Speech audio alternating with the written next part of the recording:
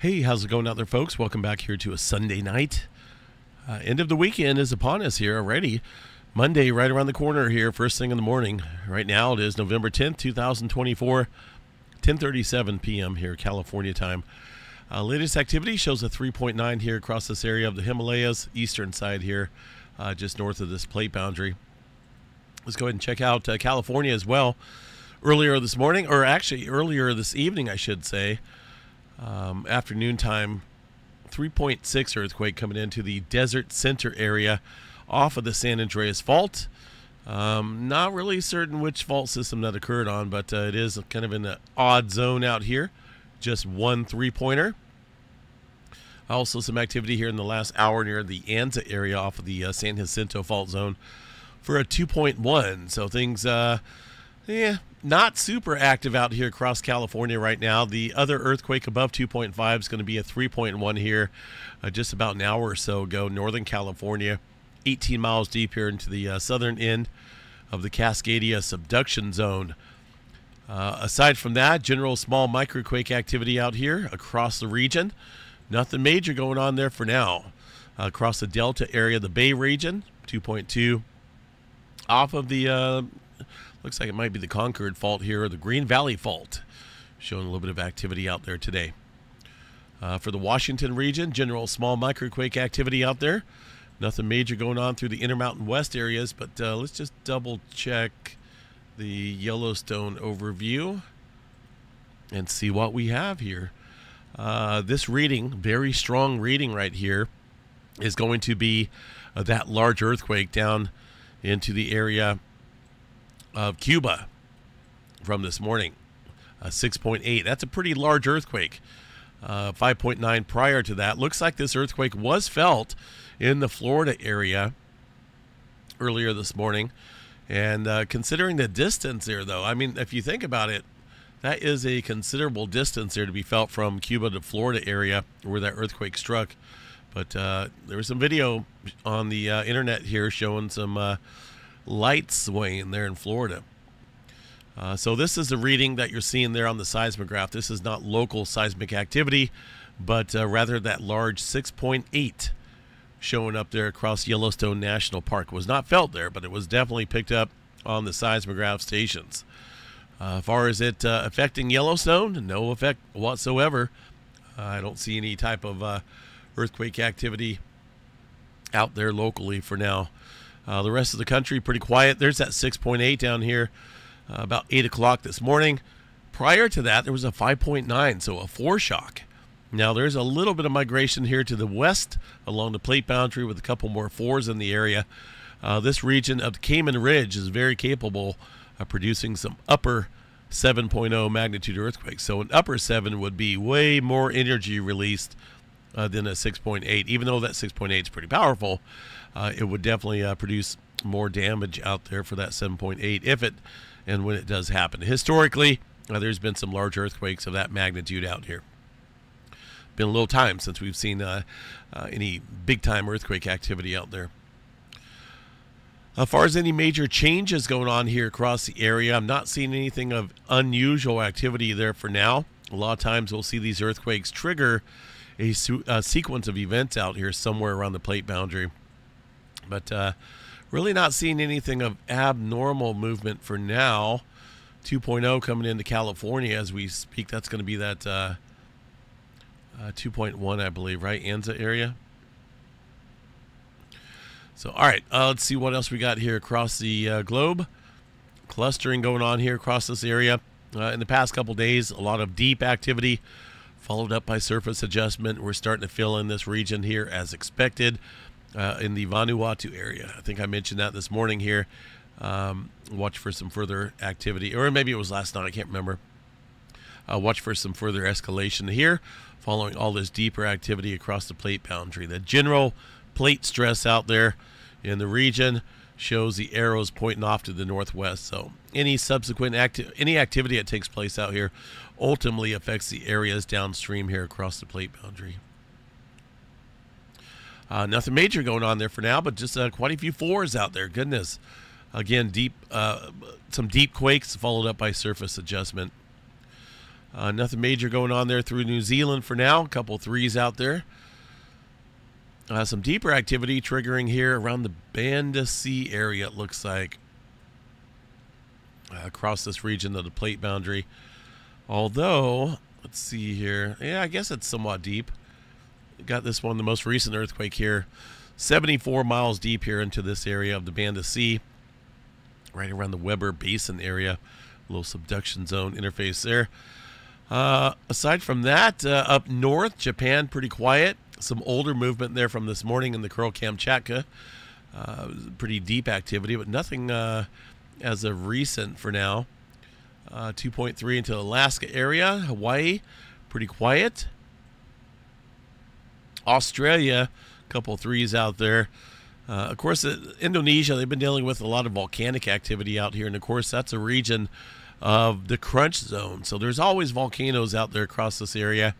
Just recently making news because of the closeness that humans have built to the volcanoes out there. So it's always going to make some world news, but nothing out of the norm going on out there for now. Just a typical volcano out in the Indonesia Islands area.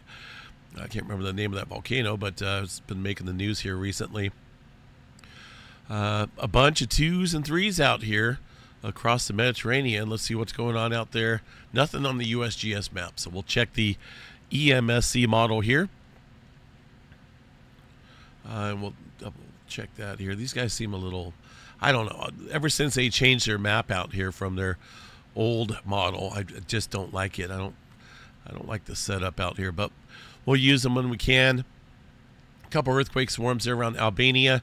This activity here on the globe here looks like it's across this area of the world. I'm not for sure what's out there. Let me bring back the aerial. Looks like it's off that fault system right here. I don't know if it's going to let me see the name of that fault, which is not. But a little bit of activity here, North Aegean Sea area. Nothing big, just a couple smaller earthquakes in that swarm going on there. Very visible here on the earthquake 3D globe. Some twos and threes, and the latest there 3.2, a little bit closer around the Greece area. Atlantic Ocean pretty quiet, so we'll continue to watch this here tonight, see what takes place. Tremor map here. Forgot to check the tremor activity here. 500. Well, it's actually a pretty significant number there. 546 epicenters of tremor here across the southern end of the Cascadia subduction zone. That's through the day today. So it looks like with this event, the tremor activity, that has stirred up a little bit of strain down here, further upstream here from the tremor activity. So, I mean, there's a 3.1, fairly recent.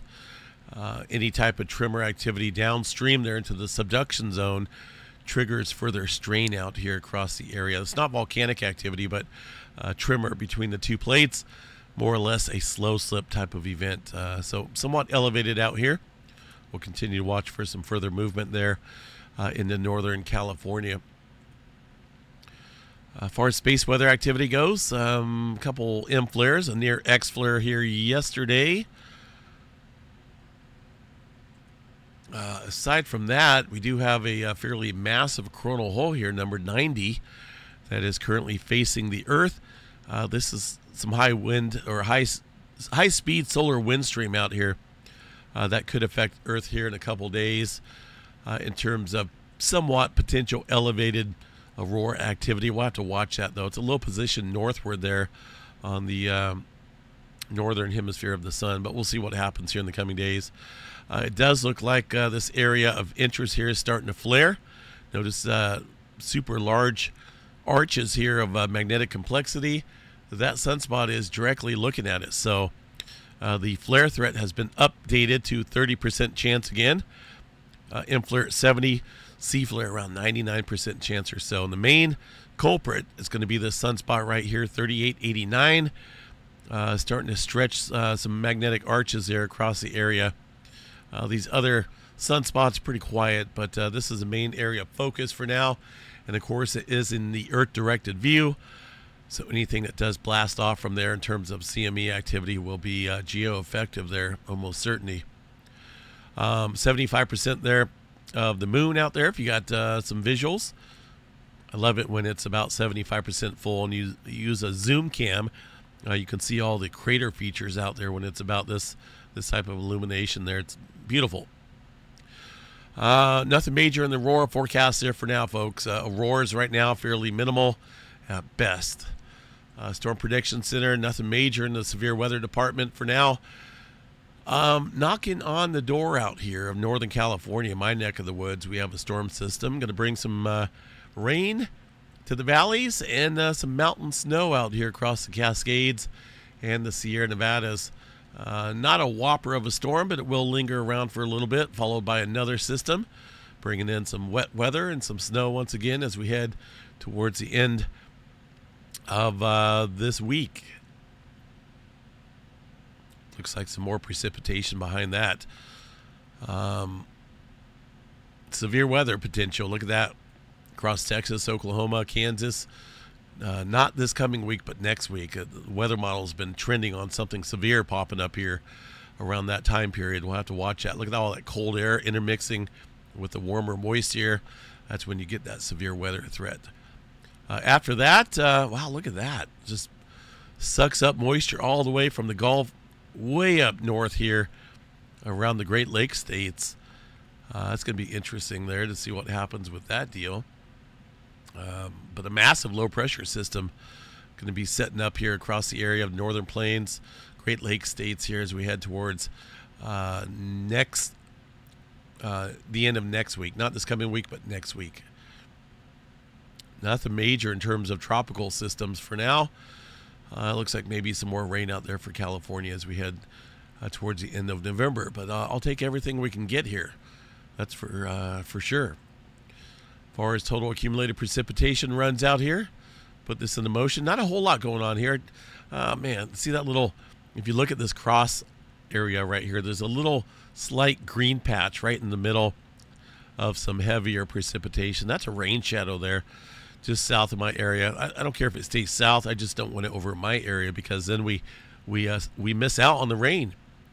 The storm systems here from the direction that they're coming in produce a lot of rain here through the Coast Range. Get that rain shadow there in the valley, and then it picks back up again in the Sierra Nevada. One of the most brutal areas you can live in if you like rain, because that rain shadow is not a good thing. A lot of rain out here through the southern plains, and there's that line of moisture there that we're looking at from the Gulf northward. Be interesting to see how that plays out. All right, Missy Mimi said thank you very much for all the birthday wishes here. And she chose Olive Garden. I see the comment on there. And, I appreciate all the comments there on my YouTube post. Someone said, Olive Garden? Come on, you could do better than that. If it was me, I would be eating at a steak restaurant, having some shrimp, prime rib. But Missy Mimi's picked out Olive Garden. She likes her pasta. She likes her meal, and that's what we went with. So, it's not the fact of doing what, the most high-class restaurant you can choose. She wanted to go to Olive Garden, and that's what we chose there. And they do have some good food. I actually had their lasagna. And normally I'll pick up something like seafood-ish, but just with the lasagna today. So anyway, yeah, she said thanks for all the happy birthday wishes there.